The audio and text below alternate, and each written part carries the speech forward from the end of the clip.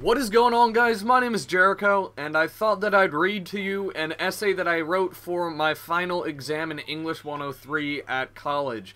And it deals with gaming stereotypes, so I thought it would be of interest to you guys. So you can either, listen or click out. The gameplay is just here to give you something to look at if you want to, but it's not really important. So, I'm a gamer, and why does that sentence feel like an admission of guilt or the gunshot that leads to social suicide for so many people?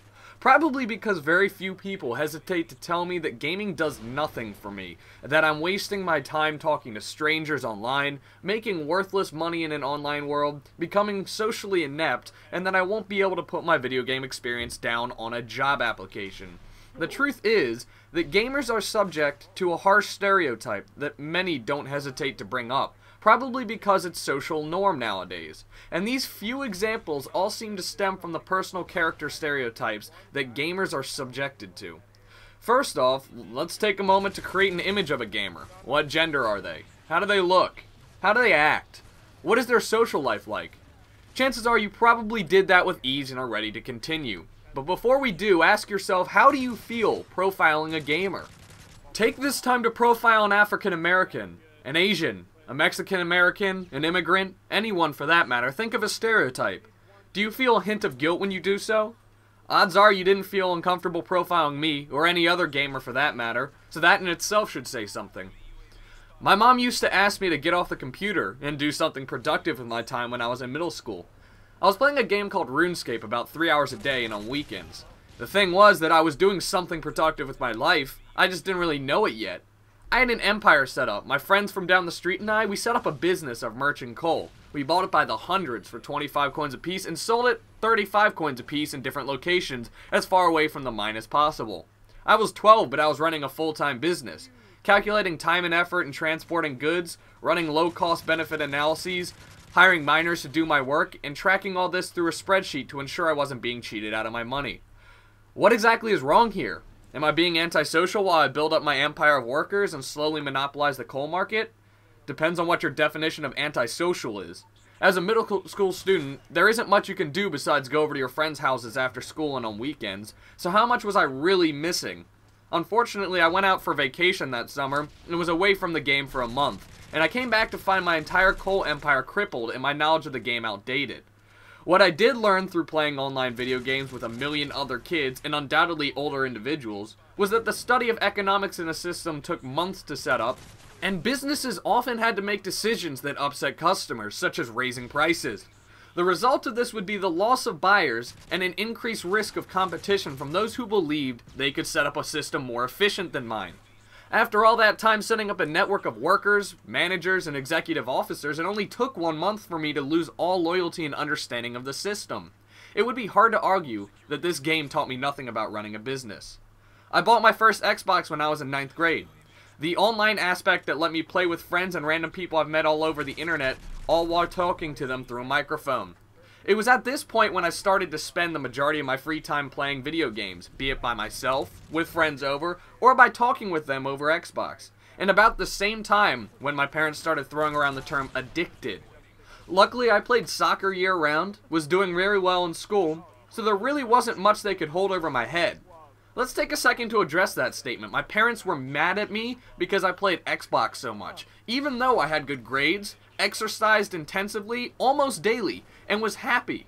Would my parents be doing this if I were addicted to books or sports? Hell, would they even bring it up if I watched 3 hours of TV every night?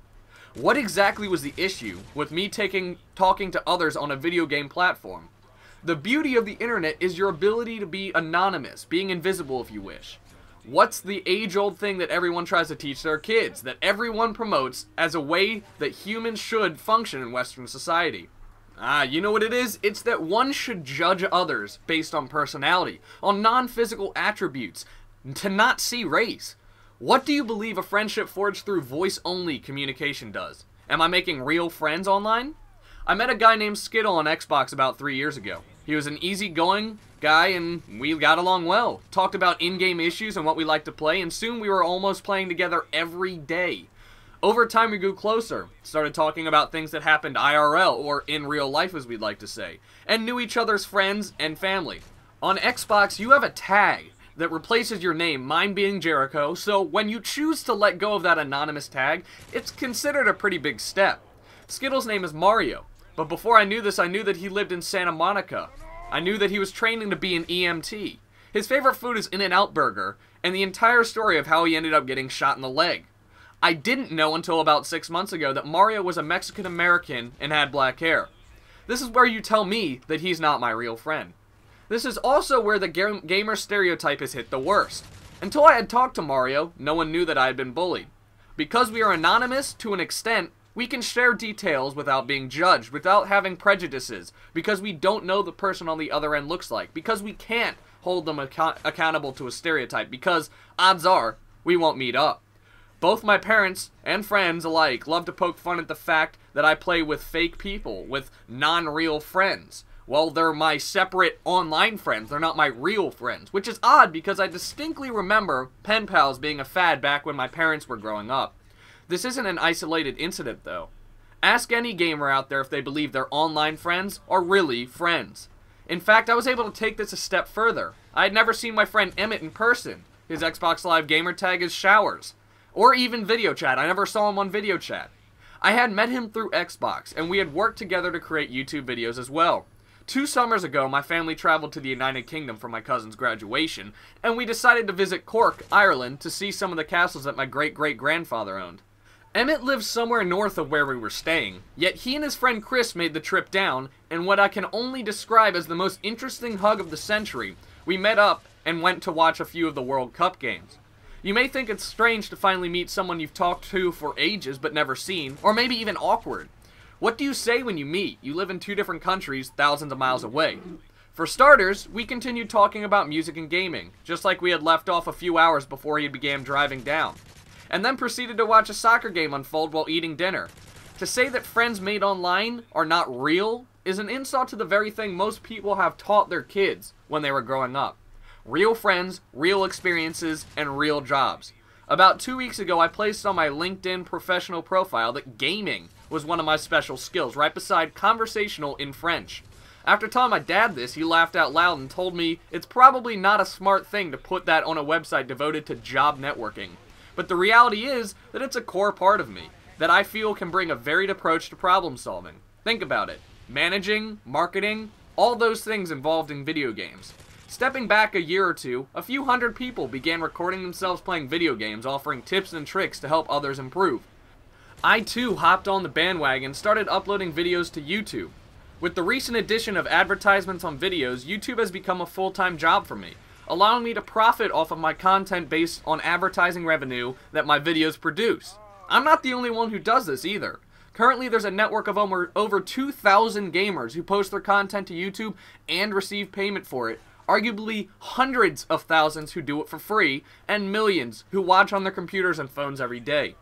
Running this video game driven channel on YouTube has taught me more real life lessons than I could have found anywhere else, from scheduling to marketing to social media to running a full-time business. Not only that, but with gaming attribute on my profile actually helped me get a more traditional job with a marketing company. For myself and the hundreds of thousands of gamers eager to run YouTube channels for pure enjoyment and, if lucky, profit, gaming has pushed us to gain real-world experience in a largely harmless environment where there's not much consequence of failure. Really, the only other place you could find this would be in, well, school simulations. With Call of Duty Modern Warfare 3 becoming the largest entertainment release of all time, it's hard to find someone who hasn't heard of it. In fact, Modern Warfare 3 grossed more in 5 days than Avatar the movie did domestically. In just 5 days, $775 million in sales was reported, as compared to the $774 million total gross sales of Avatar. We can't rid stereotypes from society, nor can we argue that there aren't a few people who in fact fit the stereotypes we use. It will take a long time for the social norm to gravitate away from categorizing gamers the way we currently are, but with the recent popularity in video games, eventually those who categorize will stop. So that's my essay. I hope you guys enjoyed it. I thank you guys for watching, especially if you watched all the way through. I know it was a longer video. And finally, I'd just like to say that if you guys could keep the students and faculty and everyone at Virginia Tech in your thoughts because of the recent shootings, that'd be great. You know, I know a couple people who go there, and it's a very difficult time, especially since it's only been 3-4 years since the last shooting, so you know, we don't want anything bad to come of that, and I just, you know, I'd love it if you guys could keep them in their thoughts and prayers.